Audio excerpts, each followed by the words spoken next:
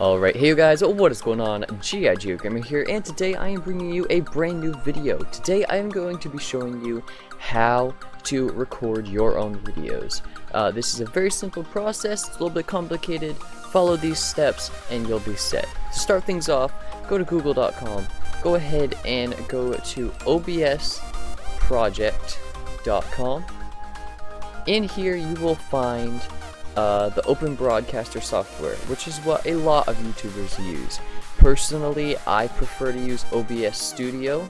You can just click download OBS Studio right here.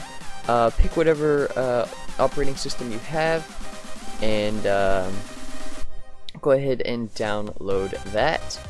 You can also come up here and download OBS Studio from here. You also could get OBS Classic. It's a slightly simpler version.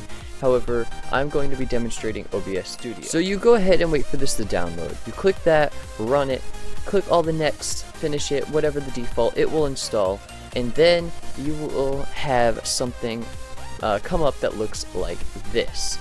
Now this may be a little intimidating at first, but I'm going to show you guys how to very easily set it up. So start things off. Don't know why this is named that, but you're going to need to create a scene. Now to add a scene, you name it whatever you want. I personally have all these set up, so this should simply be gaming, and I have all my different games, whatever, here. Now going to your settings, and this is where things are pretty complicated. I personally have my theme set on dark. You can also do default, it's just a lot brighter on my eyes. This pretty much can all stay the same. Your stream, you're going to put your stream key in here, but you can get off your dashboard in Twitch and YouTube, whatever streaming service you use. If you go into output, this is where things are. You're going to want to do advanced. You're going to, personally, I have mine rescaled to 1280 by 720. That's what I record all my videos in. I use the X264 or x264 encoder, and just the audio track 1. I use rate control as CBR, 3500 bit rate. This is depending on your internet speed. Personally, I can do 3500. You may want to start around 1200 and see how it works. 0 keyframe intervals, very fast. The lower or the slower you make this, the higher quality, but the more CPU intensive it is. Profile none, tune none.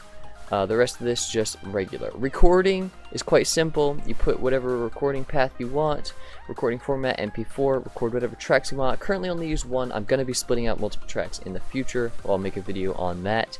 Rescale to 1280 by 720, use the stream encoder. That simply just uses all of these settings for recording as well. Audio, set whatever you want. Again, it depends on what audio track you're using for what. Now in here, personally, I have this set to the 44.1.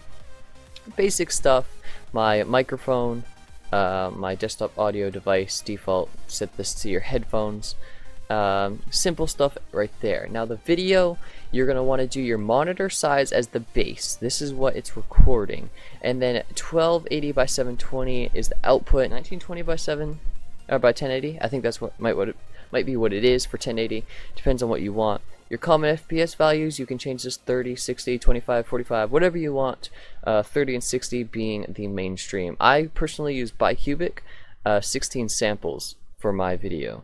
Hotkeys, I pretty much just use start recording, stop recording, simple as that. You can set a lot of hotkeys though, which is very useful. Advanced, you want your normal process priority, on whatever you want to render. Direct 3D11 is what I use. NV12, 601 partial. I don't really know what most of this stuff is. This is just what I have set, and it's quite simple as that. Now I'll go ahead and demonstrate. So monitor 1, properties. In here it is simply capturing my display. If I close OBS, look, Chrome pops back up. Open it back up, it goes away. Now for a game capture, however, it's going to, you're going to set it for your window, and then you're going to leave it at that capture specific window.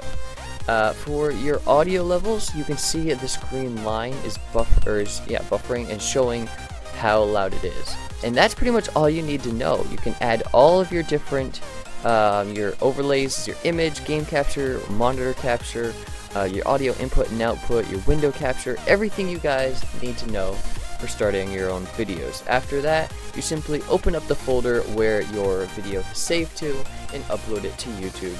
And yeah, that's going to be all for this video, folks. If you guys did enjoy, be sure to leave a like. I'm going to be making more of these tutorials in the near future.